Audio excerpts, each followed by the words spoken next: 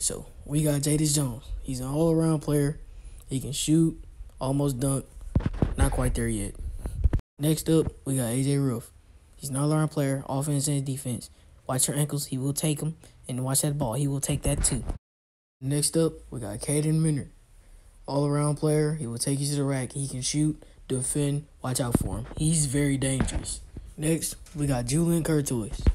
Come on now, just look at him. He looks like a shooter and a fisher. Watch out for him. Next, we got Yancey Johnson. Last but not least, he's a jumper. He will jump out that roof and snag the boards. This is snagger.